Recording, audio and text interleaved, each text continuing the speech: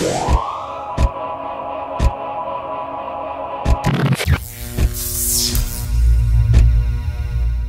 to the Printer Prop Shop. I'm Michael. So I don't know if you've been following Moon Knight as much as I have. I've thoroughly enjoyed it, just like I have everything out of the Marvel Cinematic Universe. But today we're doing the compass from Moon Knight. It's a Mystery Maker's design. I'll link them below if you're not familiar with it. I'll link their Patreon and their Facebook page. So without further ado, here's how I did it. If you're tossing around the idea to subscribe to a Patreon for any props, I would suggest Mystery Makers. Marco designs some beautiful models and it's really cheap for the amount that you get. I haven't had any issues with them. Any problems I've had are my errors. He even has a Facebook page that you can ask questions or get any help with builds. I did end up reprinting these just because of the wings, and I addressed that in the next clip here. So I've got my pieces printed out, and I just wanted to stop and show you this real quick. I got a couple comments on a comment I made on one of my last videos about basically overcooking in the UV box, and that it doesn't really do anything. So to prove to you it does, and I did reprint the wings. The reason being is one of them kind of broke on me and I thought I could use it, but it just didn't turn out that well. So I went and reprinted the wings instead of printing them horizontally where they're on the bed, and that's how I broke it. I was trying to peel it off. I printed them vertically and they actually printed just fine. This is an actual clear print, and I'm hoping you can see it on camera, but this is clear resin. This was set in the box for about 8 minutes, and it's a fairly small box. This, however, was left in there twice. So I did it once for 10 minutes, and then the second time for 8 minutes along with the other print. And if you can tell, I mean, I can tell in person that it's yellowed as opposed to being clear. So that was what I was meaning, was if you were leaving your print in the original color of the resin, meaning you weren't going to paint it, be cautious on leaving it in the UV curing box. With the body, I did the same thing with the body. I just left that in there because I am painting all of this, so it doesn't really matter to me much.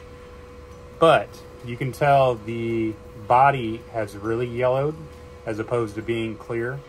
Now, if I was to spray the clear coat on this, it would have more of a clear property, but it would still have a yellowish tint. And that was what I was really referring to, was that you could overcook in the UV box.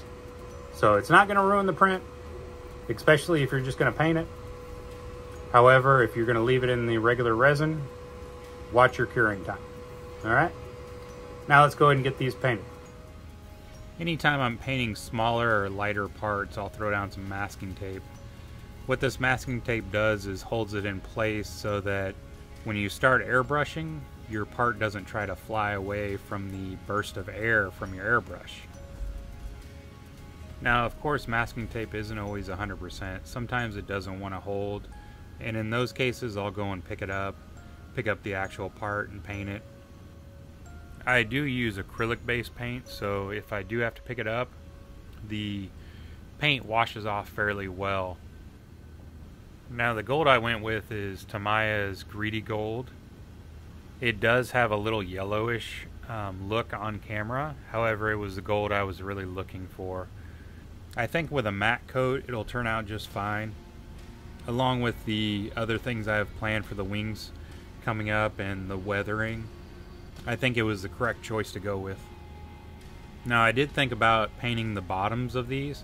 However, since I did print these in a translucent resin, I noticed that the color bled through, so I don't really need to go and paint the bottom. And on top of that, you're not really going to see the bottom. It's going to be sitting on the stand, so I didn't really need to worry about that too much. So hand painting can be difficult at times, and I understand that. There are some times where I don't feel like doing a brush painting. However, it takes me back to when I used to make models as a kid and all I really had was brushes and regular paint. So what I did here was get my smallest, finest brush that I had, and kind of the trick to it is to put the paint on there sparingly and just kind of let it flow off of the paintbrush. So it's more of a dipping it in and letting it spread on its own rather than brushing it, especially in such a tiny little spot like that. And I went ahead and did both wings that way. Just dropped it in and let it spread on its own. And after the wings, I moved on to the body. The body I did in 3 different colors. A blue, the same as the wings, and a green, and a purple.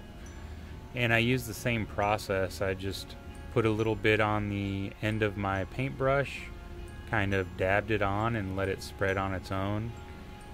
It worked flawlessly. The only issue I really had was with my purple paint that kind of exploded on me. For some odd reason it was clogged when I tried to squeeze it, and it kind of shot out all over the place. But other than that, it came out really well. After that, I decided to go and put on the resin like I did on my Teenage Mutant Ninja Turtle ooze container.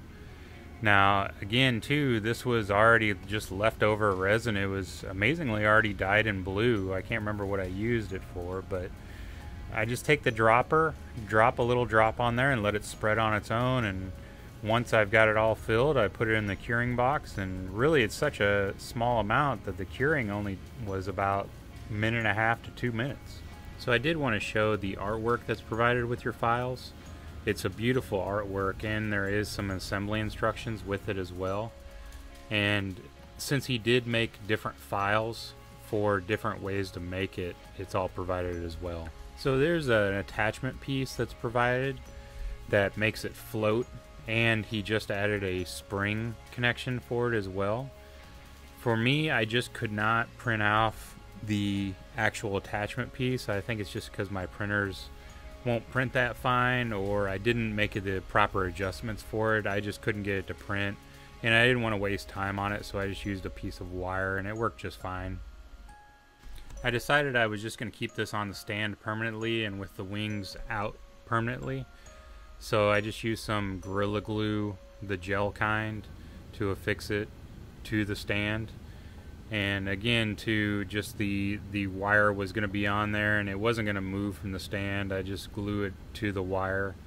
I did have to drill out the holes a little bit for the mounting pegs, but it took me all of maybe 3 to 5 minutes to drill those out.